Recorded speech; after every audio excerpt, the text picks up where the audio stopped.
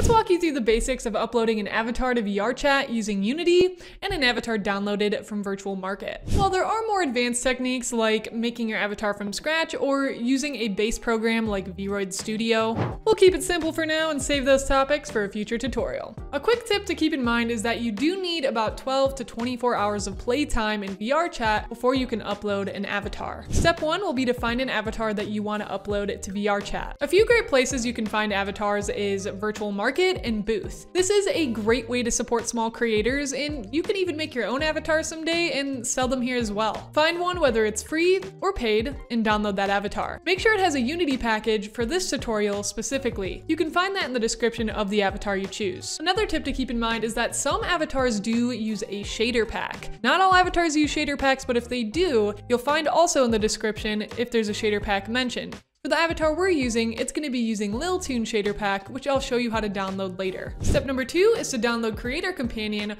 off of the VRChat website. Creator Companion was actually developed by the VRChat developers themselves in order to make uploading models and creating worlds a much easier process than it used to be. Open the Creator Companion once downloaded and create a new project. Select the Avatar Project 2022 and give your project a name. This area is where you can add additional packages or add-ons for your model. It will also show you the latest version and prompt you to update when needed. Step number 3 is to download Unity Hub. Uploading an avatar to VRChat requires the use of the game engine Unity. When you click on the version number, the Creator Companion does a great job at letting you know which version of Unity that you're going to need for the current avatar project, and it will direct you towards downloading that version when needed. For this project, I'll be using version 2022.3.22. To make your life easier and make sure this works, you can download the same one that I'm using from the Unity archives, which I'll leave a link to it down below. Step number 4 is to open your project in Creator Companion. Drop the Unity package in the Models folder into the Assets section in Unity. Click the Import button and double-click on the Unity scene to open up the character. As you can see, my avatar is a magenta color, meaning Unity is not able to find the materials for my model. This is because we haven't added the 𝐿Toon shaders yet. Next, we'll go to the 𝐿Toon website, and this website allows you to add the shader pack directly to Creator Companion. Now you can go to your settings and packages and make sure that 𝐿Toon is installed. If your model is using another shader pack, you can try grabbing that shader pack once the package is downloaded and drop it in the same place that you dropped your avatar. You can now navigate back to your project and click the plus button. Unity should automatically recognize it and update your project. If it's not working, turning it on and off again,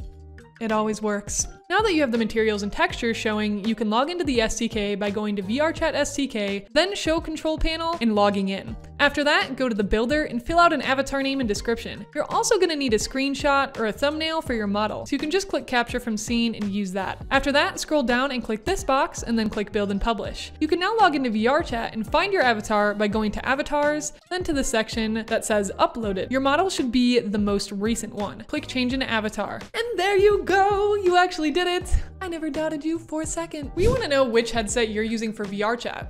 I'm using the VIVE Focus Vision because it's one of my favorites, because you get to use face tracking and full body tracking, which is literally the most immersive experience that you can get in VRChat. Let me know in the comments which one you're using, and be sure to subscribe if you want more helpful guides like this. If this video wasn't too big of a challenge for you, I encourage you to take the next step and create your own custom VRChat model by checking out this video next.